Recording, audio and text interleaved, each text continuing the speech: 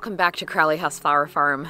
This week I am going to take you along as I cut some of our first flush of roses, and we're going to be selling them off at the wholesale market.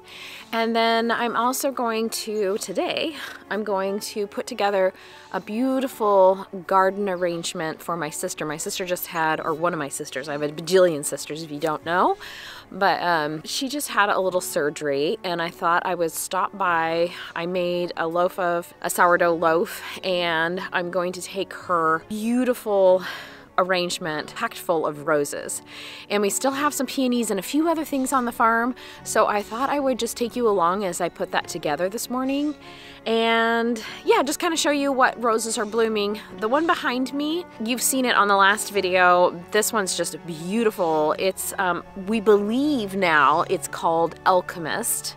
We had a gentleman stop by the farmer's market and kind of say, I think this is what this is. I have it on my farm. So I think we have a name for her. She's beautiful, beautiful. I'll give you a much closer look at all the roses and tell you kind of some of the varieties that we're cutting right now. Some of them are really flushing and others are just starting to pop through. Our David Austins definitely have just started, and those are some of my favorites to grow. Of all the roses, David Austins are one of my favorites to grow. It's a beautiful morning, and I'm excited to cut with you. I'm glad you could join me.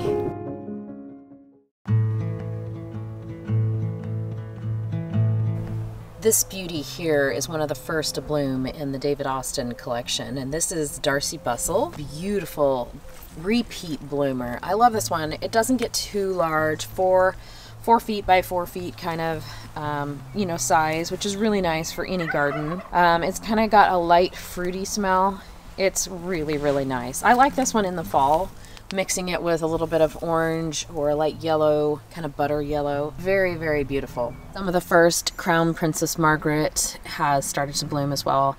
This one can be amazing. I love putting those deep colors of the Darcy Bustle and Munstead Wood with that peachy color, especially in the fall. Like I said, that's just gorgeous. Lovely. This beauty is Munstead Wood, another dark burgundy. It's a little bit darker than Darcy Bustle, and I really do like it as well. This one is a little more fruity. I would say it's in kind of sweeter, like blueberry or something like that, kind of a berry flavor, which matches that beautiful deep tone of the rose. That's a fun one to have. We have a few Queen of Swedens starting in as well. A lot of times when I'm cutting these, so these bushes are probably 3 years old now, almost taller than me. So a lot of times I'll take out that center bloom like this. It's hard to do, but then you'll get a nice, these other buds will flush and be beautiful. So a lot of times we're doing that as well. The Lynchfield Angel is just loaded with blooms, you guys. I cannot wait for this to come full circle, but it's got just 3 blooms going right now. Beautiful creamy color. Love this one too. This one I'm gonna try and use. I have another couple bushes, but I'm gonna try and use this one, I think, in the bouquet. Not for sure yet. I haven't decided what colors to go with. There are more Lynchfield Angels just starting in.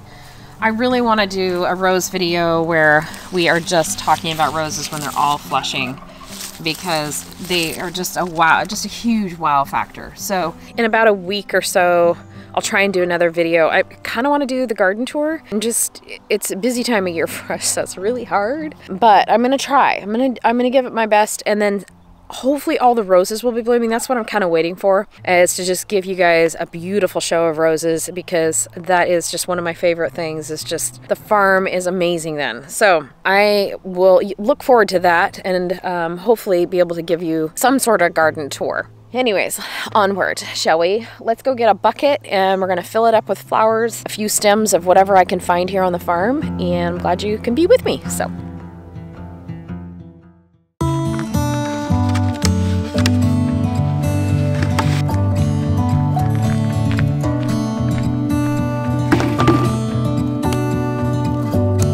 So today I'm just adding in a little bit of this Cristal Rose Pro.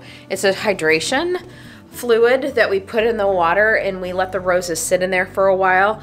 So while I'm cutting, I'm gonna do that, and then when I fill my vase, I'm gonna use some of the Crystal 2 solution, which is the blue bucket. So this is just for roses, especially when we're sending them off to a wholesale market. We'll definitely use this to hydrate those roses, and it just helps prolong the life of them. So it's a good thing to have for sure.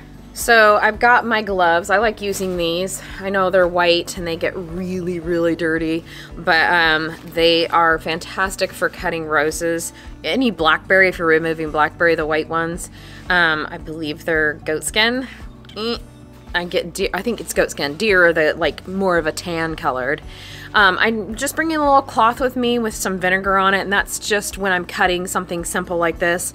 I just wipe down my clippers here with a little bit of vinegar just to kind of help keep disease down. So it's just something simple. I can just kind of lay it on the side of my bucket and be able to kind of wipe them down as I go. So I think I'm gonna start first with some mint, because I feel like any herb that you add to an arrangement, especially if somebody is recovering from a surgery or just kind of either, you know, mentally down or, you know, it's just a hard time in their life, adding mint or something that has this really good sensory can really help and aid in healing. So any herbs, and especially mint, for whatever reason, I don't know.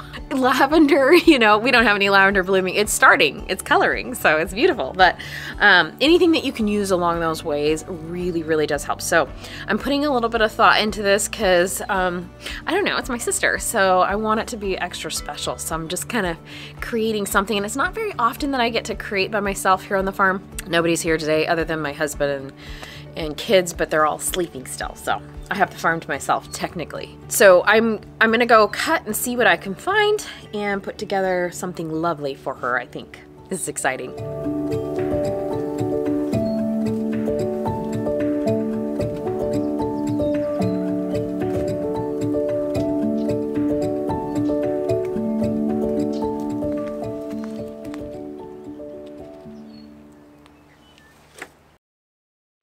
The Cecil Bruner is about ready to just stop blooming. It's sputtering right now, and it's got all the little, you know, dead flower heads on it. But pretty soon we'll get a high wind and all of them will whoosh away, and it's beautiful as well because you get this like snow that just goes everywhere. So there's some beautiful forget-me-not down here, so I'm gonna cut some of those as well. I think that blue's my favorite color, so I'm gonna add some of that.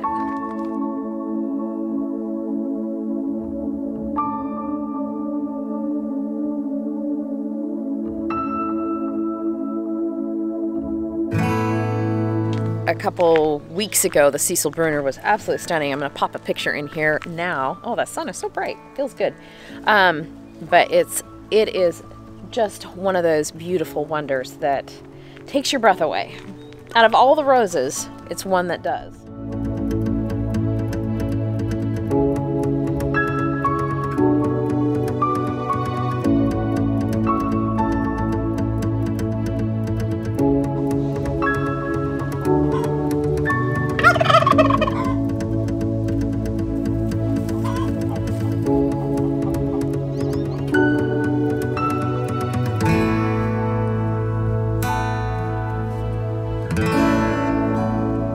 So I had to take a moment and appreciate these St. Paul John's. One of my favorites to grow, partly because they're white and they work well in weddings.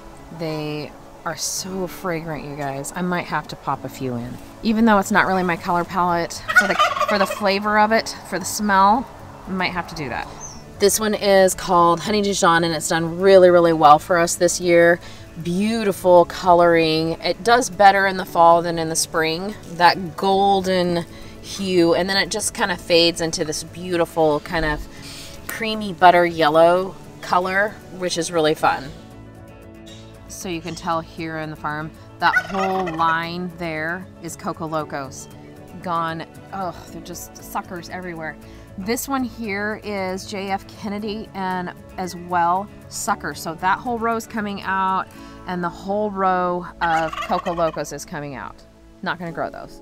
So this is the Coco Loco I was talking about, that we just really struggle with the suckers on it, and just, I don't know, it just doesn't produce as well as, you know, the first couple years it'll produce really good, and then after that, I'm not sure what I do wrong, but it's just this, I mean, this whole row is just suckers and grossness.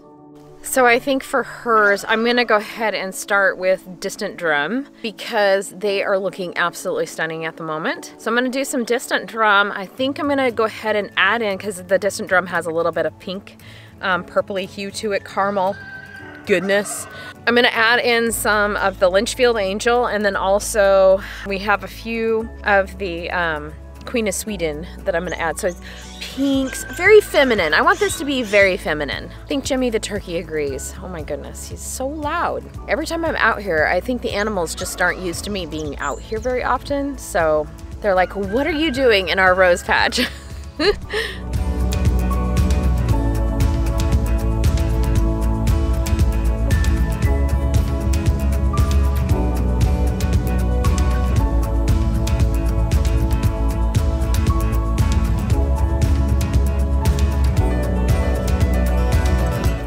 So this is the stage I'm gonna cut them. That way they last a long time in the vase. So what we're looking for is 1 to all of the calyx. So this is called a calyx. Let me see if I can get the lighting better. So when I'm cutting the roses, I definitely want the calyx. This is what we call a calyx, is this little thing that folds and protects the rose as it's growing. And you want 1 to 2 of those down before you cut your rose, and that gives you the longest vase life, whether or not you have the solution I have. You're just cutting from your garden, and they're going to open up just absolutely gorgeous in your home. They don't smell as much until they start to open, but I'm going to try and get a closer look at the Distant Drum here for you. So you can see this rose here has the single rose in the center, and then it's got a couple buds coming up here. So what we can do is what we call, like, we're not ready to cut that. That's too open for wholesale or market or for an arrangement. I mean, I could use it, but we would disbud this. So you take out the center, and that's what you're left with. Now, when I sell it, those two will be beautiful. A little more of voluptuous for the mixed bouquet that we're doing, or whatever we're using it in. So here's another example of it. This is a good bloom. We have some just starting in buds. So I'm gonna disbud, or, you know, some people call it deadheading. Some people call it deadheading because that's too open. It would be gorgeous on the table in the kitchen or in the dining room. But now I can wait a little bit longer and I can sell that as a beautiful stem. So the Distant Drum, what we love about it is it's got that caramel center with the kind of, it's almost like a lavender pink on the edges. This bush, you can tell by the foliage, is just a stunner for us here in Oregon. We can grow this without hardly any trouble at all. The foliage looks amazing. There's hardly any black spot, if I don't even see any at all, you guys. These are gorgeous. Now these are the ones that we fertilized with a little alfalfa pellet and then also some rose tone, and they have just been cranking for us as far as the blooms go. So we've got several rows all the way down there, and next to us, because that is a stunner as well, this is Tiffany Bud, I believe. Yes, Tiffany Bud. This one we mainly use as a dried floral, so we'll come in and cut them kind of at this stage. I would say this might be a little open, but this stage, and we'll hang them from the ceiling in the studio. So we'll be doing that definitely here shortly, but because it's time, so this week we'll probably get to these. They do look really pretty in a pink wedding as well, but they don't sell very well as a wholesale cut, so we don't. We just dry them and then they'll go into our mixed bouquets for this fall. But look how beautiful, I mean, look at the hand size, you guys. Isn't that beauty? That's huge. And to fill a vase, it's almost like a peony, just huge. It's Sarah Bernhardt peony, that's what it kind of reminds me of.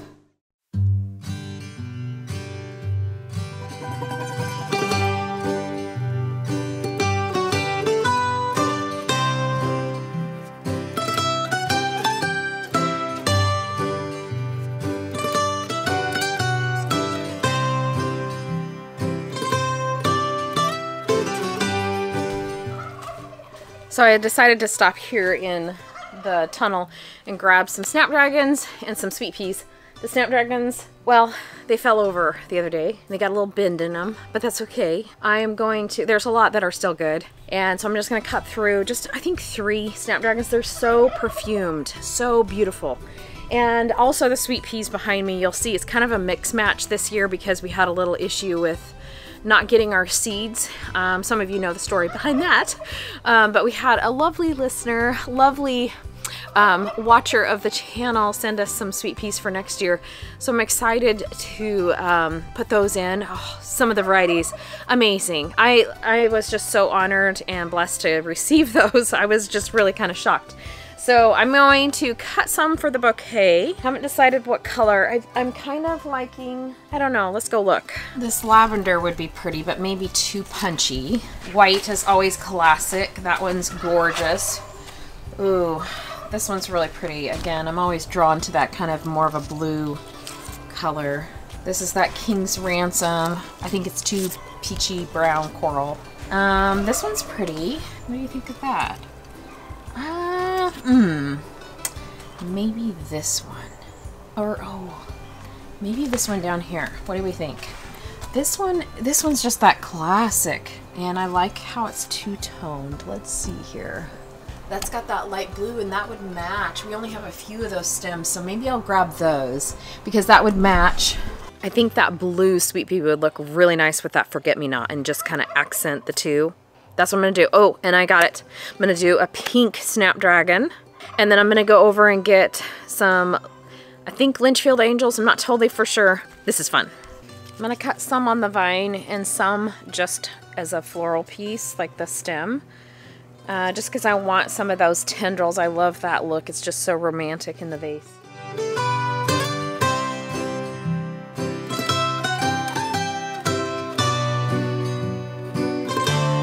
I tell you, it's a jungle out there. Sweet peas are always just kind of this overgrown mess and it's hard to contain. But, you know, you gotta love the smell and you just, I don't know, something great about it. Okay, so let's cut some of these kind of, they're kind of like a pink coral color.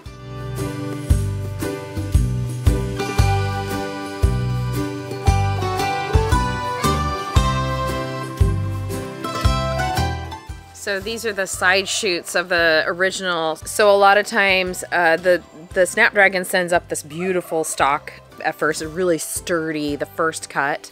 And then after that, you get these like little side shoots that come off.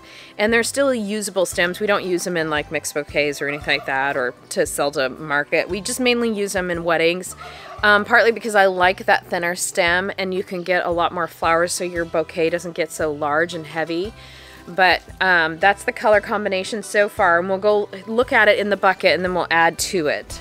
So I'm gonna head out to the David Austin patch and go cut something else for this bouquet. I feel like I need a punch of something colorful, another color maybe brought in. We'll see.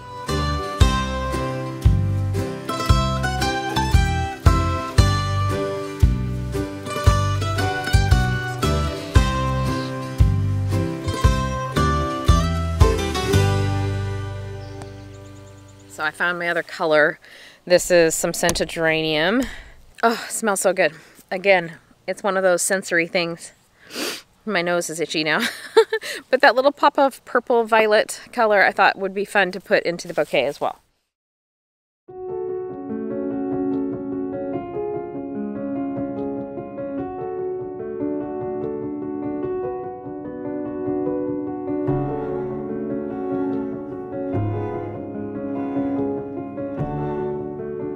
Thankfully, this one actually I could do without gloves.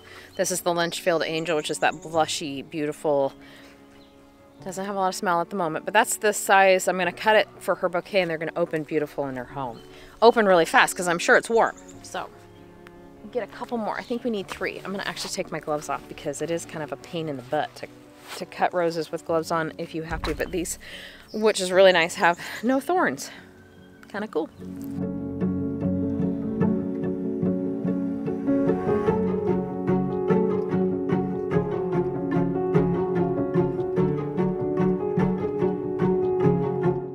Okay, I think I have enough. I might add to it. We'll see. But I think this is gonna look lovely, so let's get started.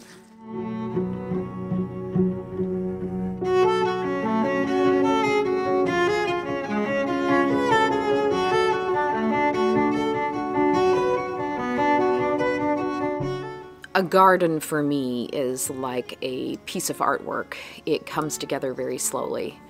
And I am a flower farm, yes, but I also have these gardens popped through that give me inspiration and so much joy, especially when I'm designing something for somebody special. Whether it be a wedding or something like this, which is a get well. So it can just be something simple.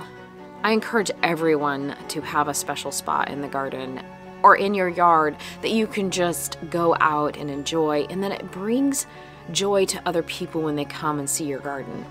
It's like looking at a painting or a piece of art sculpture. You look at it and you're kind of taken back and you don't know quite how to describe it, but a garden can have that feeling for so many people when they come. And for me, you know, it came about, especially during COVID, when people would come to the farm and just be blown away by the beauty and the quiet, and that they just didn't have to think about things too much. It was just the beauty that was around them. And so I've developed my gardens ongoing ever since, and sharing my gardens with people, especially like you guys who tag along. And I'm not a professional, technically. I mean, I am a professional flower farmer, but I'm not, you know, I wasn't trained in gardening. I just go with more of colors and palettes, and I don't know all the names of everything, and I'm not the expert on growing techniques. I learn as I go. I learn from you guys, as you know, and it's just something that I enjoy doing. And so I am creating these gardens here at Crowley House, slowly but surely. It's going to take years, and most of them I will never see fully grown, and it may be that when I'm gone, they will be covered in blackberry. And that's okay with me, because while I'm here, I'm going to enjoy them. I'm going to enjoy cutting them, cutting all the flowers, putting combinations together that bring me joy. And I feel like, you know, being able to kind of stretch the boundary of color and stretch the boundary of textures, and maybe not do it like everybody else, but kind of find my own way. And maybe my gardens aren't the tidiest, and maybe they're whimsical, and there's some things that probably shouldn't have been put together, but you can always get a shovel out and move them. So anyways, that is what I'm contemplating today as I'm making this beautiful arrangement, but I love how it came out. So here's a closer look. So this is just, like I said, a simple jar. It's kind of like a mason jar style, but it's got a little bit of wave to the glass, which is kind of nice because when the water starts to get a little murky, you can't tell. But I love how these color palettes came out. The beautiful Lynchfield Angel. We've got the Sweet Pea. I gotta figure out the name of that one. It's blue, so there's not too many blues. And then we've got the beautiful Forget-Me-Nots, some Snapdragons, the Mocha Orange, the Sweet Pea tendrils coming off the edge, scented geranium, catmint, mint, and oh, the distant drum, which is, the roses are the star of the show today for sure, but we did the distant drum, Lynchfield Angels, and then mock orange, I think I said that. But then I found like some of our honeysuckles blooming, so I popped just a little bit of that in just for another layer of scent. But I think she's gonna love it. I'm gonna go make my sourdough really quick, or finish baking it. I'm gonna go run it over to her. She's about, an hour or so away. So I'm gonna go get that done this morning, and I'm gonna go deliver that to her with a little get well card. Just something simple, but I love how it turned out. Super cool. So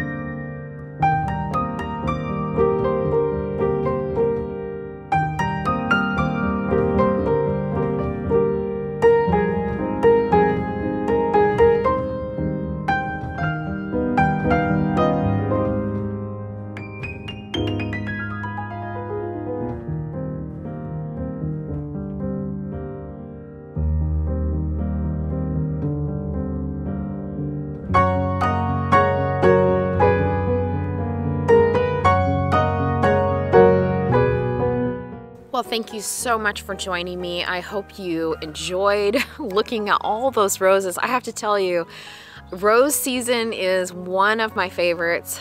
Sweet peas, well, it's hard. It's hard.